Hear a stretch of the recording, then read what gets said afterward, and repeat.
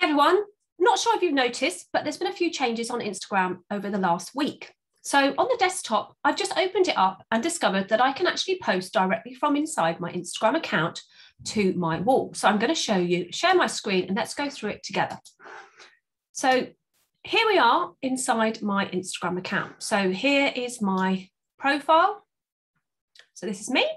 And as you can see, up here, let me just grab my little annotation so you can actually see it with me, is a little plus button, which was not there before.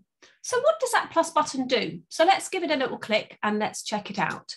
So click this button, create a post. So drag photos and videos here. So let's click one, select from computer. So I'm going to grab one from my computer. So let me just grab this one here and click open. And it's going to allow me to put a picture in. So I'm going to click next. It's also got some filters, which is quite nice. If I want to make it a little bit different, I can. If I want to make any adjustments to the color, I can increase the brightness. I can increase the contrast.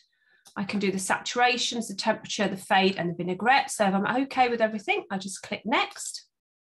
Now I can write my caption. So first of all, you can click photo to tag people. So if I wanted to tag anybody, I could do that. So let me just do a friend here, can just tag her. So I'll just tag Claudia. I can write my caption. So here is a caption about my digital dots.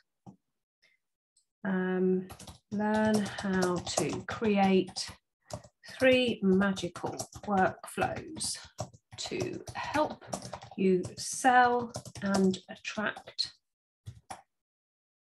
clients online. Okay, just for this purpose. You can also add your hashtags. Now look, you can see here, it gives you up to 2,200 words or characters, sorry, to add in. If you want to add some emojis, you can do that. So we can do that if we want to. We can just add emojis in, and it will add those in for you, although it looks as if it's not doing that well. You can add your location, accessibility, so click that. So if you want to do an alt tag, you can. So I'm going to do infographic, magical flows. Advanced settings here, turn off commenting. So if you didn't want commenting on your post, you can turn it off. And then here you can add your hashtags. So I'm just going to go and grab a couple of hashtags from my notes because that's where I keep my hashtags. So that's a good tip for you to think about.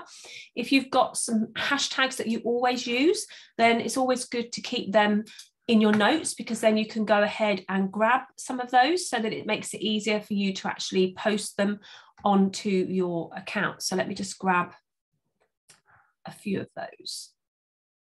Like so, then I'm going to just paste them in. First of all, my first hashtag is in relation to my post, which is an infographic. And it's also a lead funnel. Okay, and then I'm going to just paste the other ones in here. Tidy them up a little bit. Like so.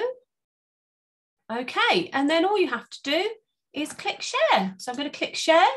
And it's going to share my post directly to my Instagram account from within my Instagram account on the desktop. So it says post has been shared. So let me close that down, refresh my page. And there's my post that I posted from inside my Instagram account on the desktop. So just a quick overview, the desktop allows you to create a photo or a video. So you can do a photo or a video inside of your Instagram account from your desktop. Perfect. So that was just a super quick Instagram update that I know so many of you will probably really appreciate. Now, why will you really appreciate this Instagram update that they've put in to your desktop?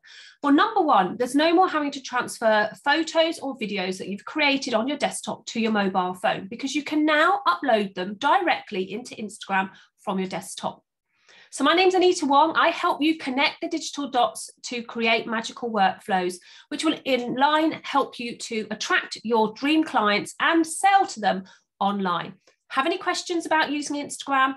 Drop them below this video. If you've enjoyed this quick update, give me the thumbs up and don't forget to subscribe to my channel because there will be more Instagram updates, including in the next video about the new video tab inside of your Instagram. See you soon. Bye for now.